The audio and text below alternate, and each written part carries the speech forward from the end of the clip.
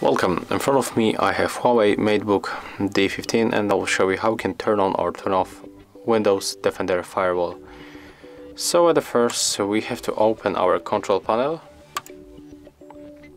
and next when we are here we have to enter for System and Security. Next we have to open Windows Defender Firewall and go for Turn Windows Defender Firewall on or off. In order to turn it off, for the public and the private networks, you have to select these options right here. Then click OK to confirm.